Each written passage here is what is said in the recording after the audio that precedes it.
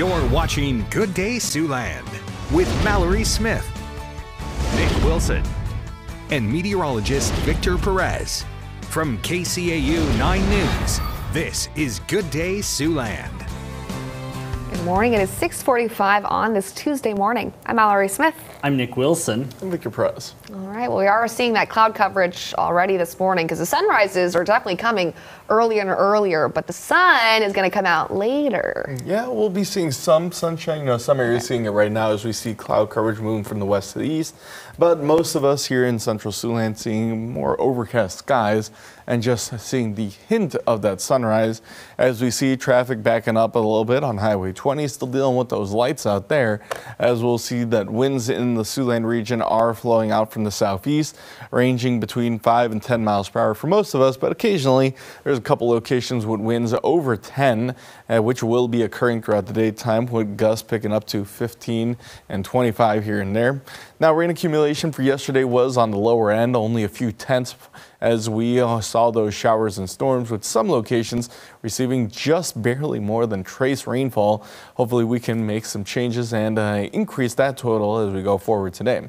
Back to you two. All right, thanks, Victor.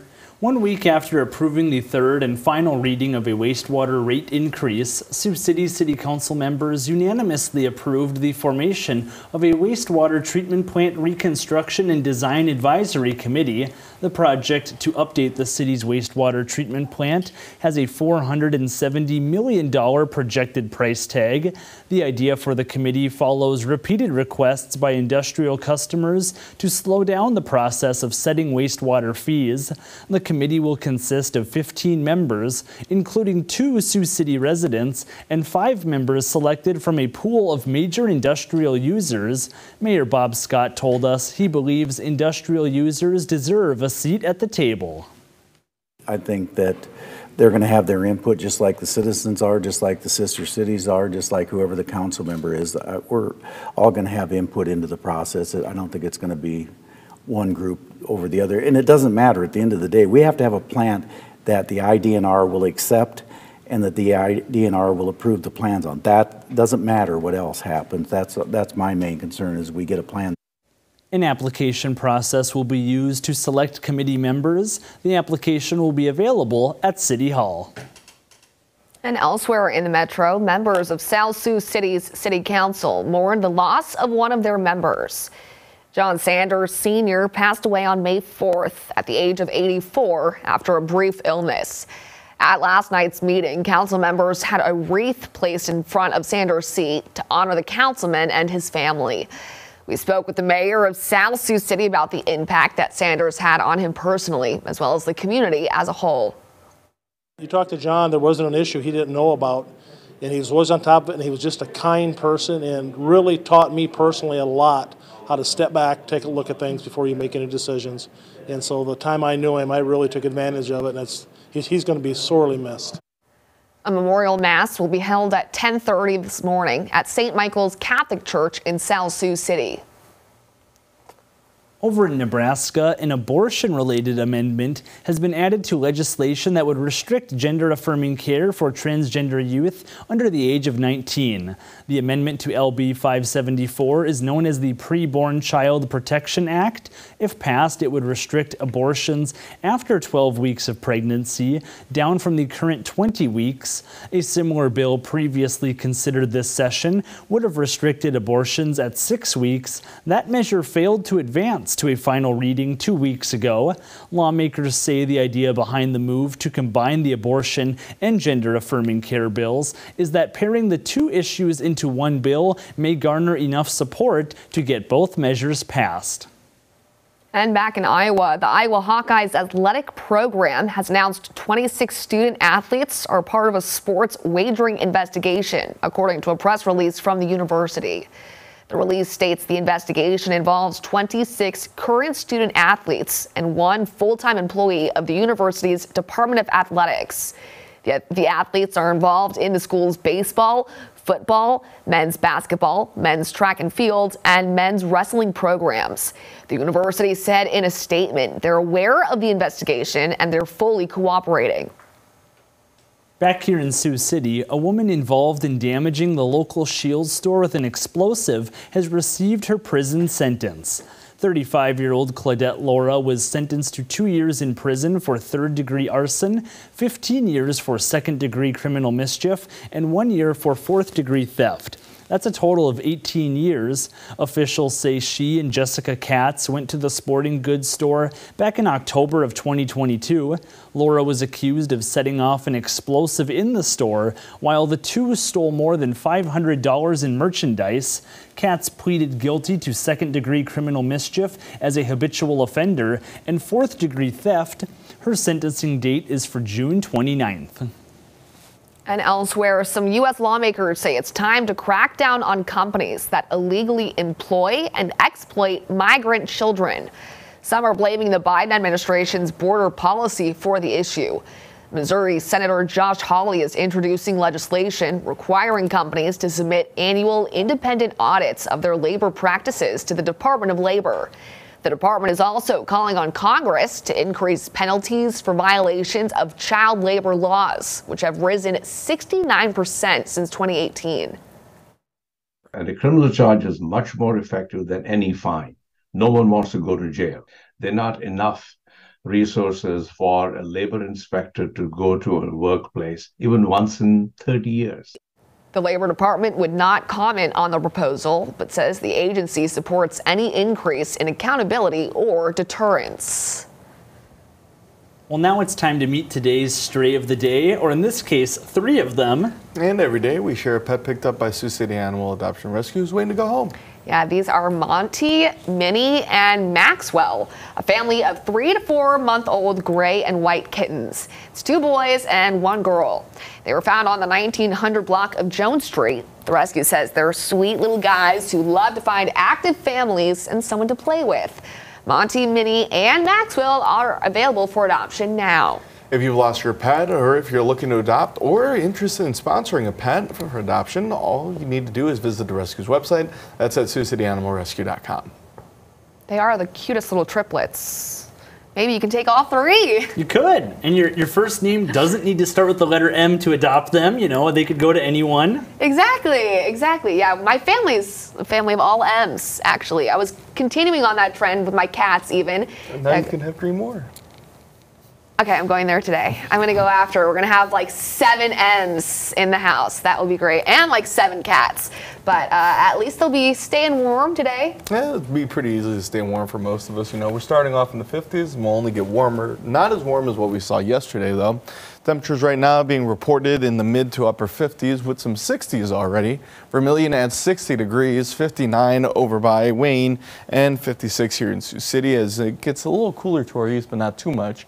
We've seen cloud coverage steadily making its way from western areas to the east as we see some showers developing in central parts of Nebraska and South Dakota, slowly pushing further east as well, as we'll continue to keep an eye on that. It shows up a little bit here as we go through the stormcast, but through the early afternoon. Those showers are almost done and out of the forecast area, but keep an eye on a couple of isolated cells that might have stronger storms embedded in them.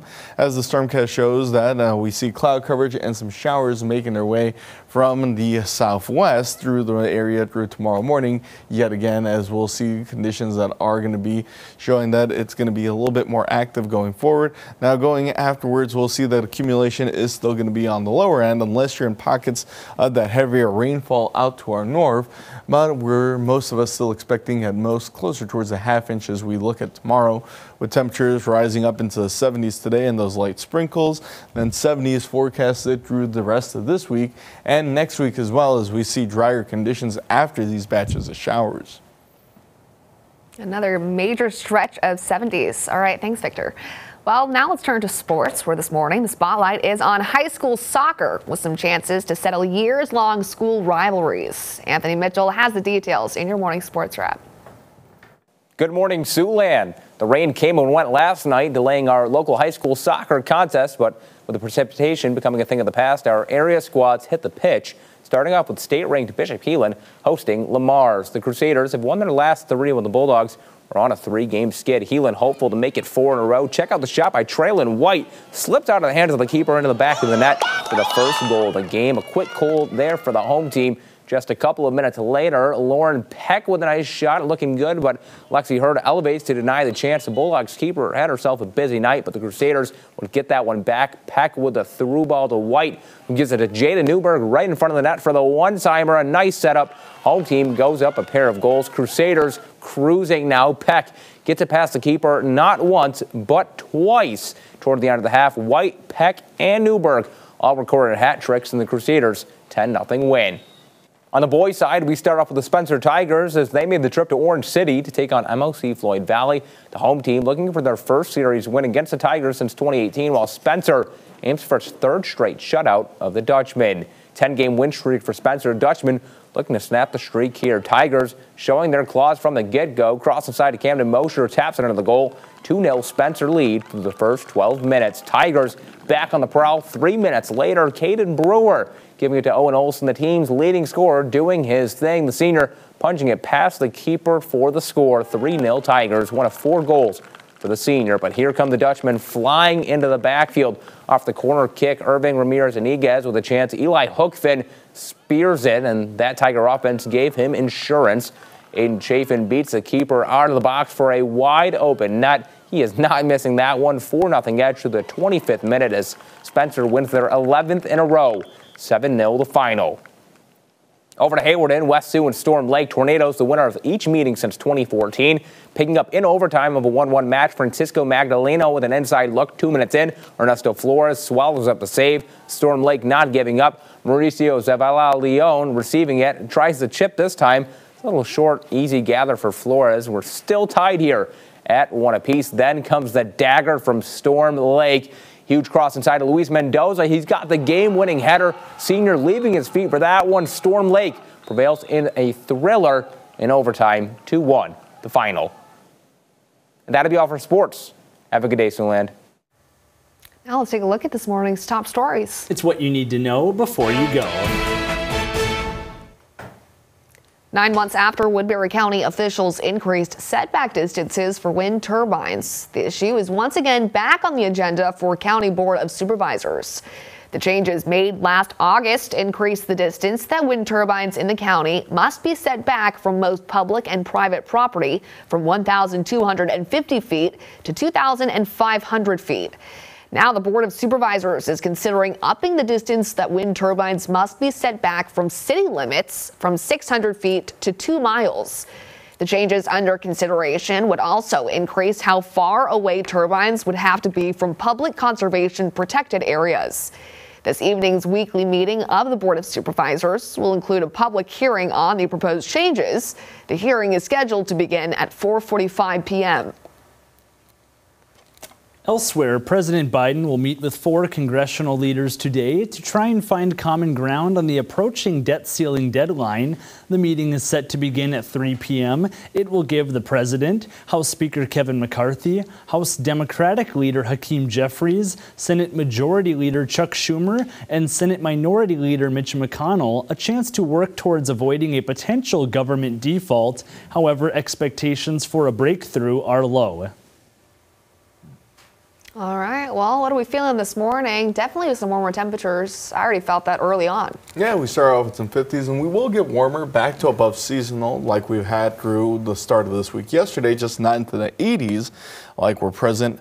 We'll see that there is still some chances for showers appearing through the morning hours as we see bands of showers making their way from central Nebraska into western portions of the viewing area, as we see that showers will continue to appear not only today but through Wednesday, Thursday, Friday, and Saturday of the rest of this week, really.